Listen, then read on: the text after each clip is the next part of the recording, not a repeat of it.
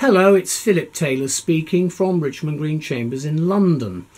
This morning I'm looking at a book which comes to us from the Child Poverty Action Group, and it's on energy. It's a specific book. It's been around a long time now and I've reviewed it before. This new edition is no exception. It's the 19th edition of the Fuel Rights Handbook. It's been written obviously by members of CPAG, but specifically by these people: Alan Murdie, Asma, Mohyuddin, Barbara Donegan and Energy Action Scotland. Now, Elizabeth was the lead writer on this particular review.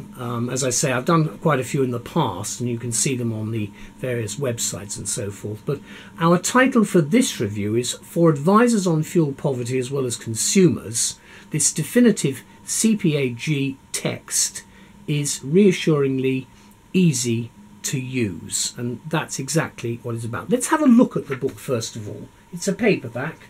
It's a standard one. It's only a small one. There's the spine, and then there's the back. You probably can't see very much on the back. It's a cheap book. It's not expensive, and it's very helpful. There's some blurb about CPAG publications, what CPAG does. Then you've got an index at the back, a very useful index at the back by page numbering. Then at the front you can see the shaded areas, the chapter numbers, just so you know what the shaded area is. The front, there's the front of the book itself, Fuel Rights Handbook. Then blurb about CPAG and also about the authors. You see who they are. They come to us from a very substantial background. Then there's some acknowledgements about the book itself and the contents section. And it's always useful to read this to get an idea of what the book contains. There are in fact a total of 14 chapters. See the contents section there running over the page. Then you've got appendices at the back. There's a lot of detail, a lot of useful information. There's an abbreviations page there. Then you've got the actual chapters. A short little index, if you like, to the chapter, each chapter, and sources for your rights. Basically the structure of interest. It's really telling you how to use the book as well. In fact towards the end of the chapter on how to use this book, because and then you see how the structure is. You've got some footnoting at the back of the end of that particular chapter, just to give you any particular additional information should you need it. Then you go on to choosing a supplier and so forth, running all the way through. It's an excellent book and very much in the house style of the Child Poverty Action Group, which is a superb organisation that does a great deal of substantial work, fantastic work in trying to help people in basically the social welfare law area. It's social law, it's a whole range of different areas, but this one is particularly useful, especially for certain people, and again it is for the lower income grouping. But I think more than that, it gives you a lot of sensible advice. So what do we say? It's a brilliant handbook from CPAG, and indeed a doughty warrior in print in the fight against fuel poverty, which is one of the direst of these social ills in our view, especially in view of the consequences it wreaks on the vulnerable, especially children.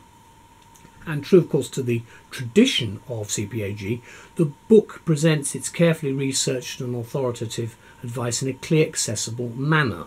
Accessible, that is, to almost any reader. And that's really the beauty of their publications. They are not that difficult to understand, and they're very useful for readers. That's the lay reader and advisors, people who are advising in the various organisations. And you don't need to be a lawyer to learn from it. Now, it's in its new 19th edition, and the handbook's been called the Definitive Guide to Fuel Rights and the Standard Practical Guide, and so on. Well, that's what it is.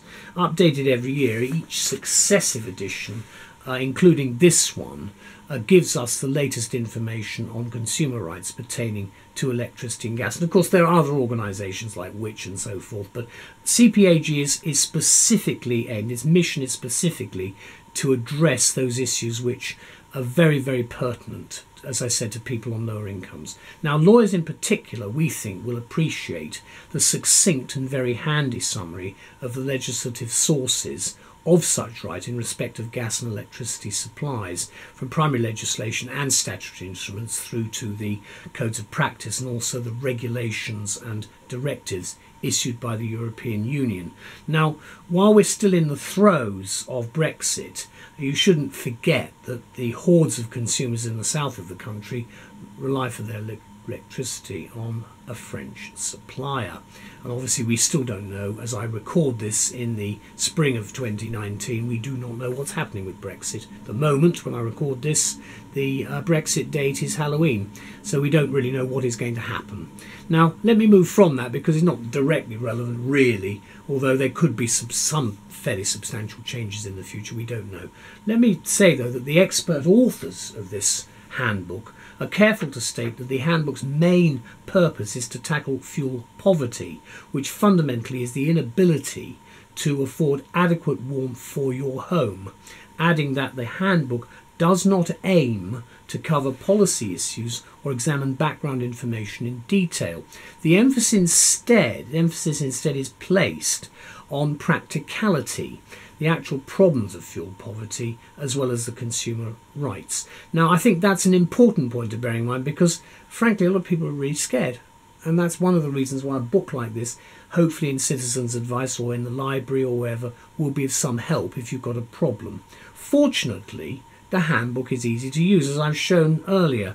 There's a detailed table of contents at the front, and there's a good index at the back by page numbering to facilitate looking things up. Plus, of course, references to correct sources of information at the end of each chapter. And that's the sort of footnoting bit at the back, which will certainly confer authority on any action taken in respect of fuel poverty issues. Plus, of course, there is much supplementary material in the appendices, and it's been fully updated as a 19th edition. It's not done specifically as an annual, but obviously it comes out on a regular basis to update the reader. Let me conclude by saying this. This is a book for everyone, from lawyers to lay advisors and consumers themselves, who are concerned in any way with the problems of fuel poverty and the ways by which such difficulties might be resolved. Indeed, anyone looking for solutions to many of the problems of fuel poverty should certainly acquire this book in our view. And the publication date of the book is cited as at early 2019. Let's have a look at the book again. There it is. There's the spine and then there's the back. Now, just opening it in the middle, chapter 8, disconnection for arrears. This is a worry for a lot of people.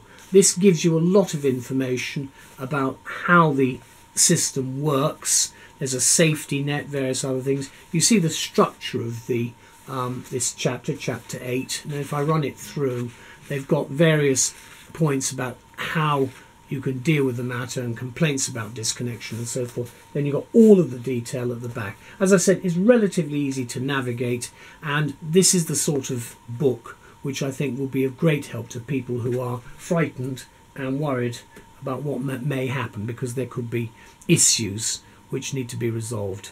A big thank you to everybody anyway for the production of this book, and well done to CPAG for continuing to give us such excellent titles. Thank you. Bye-bye.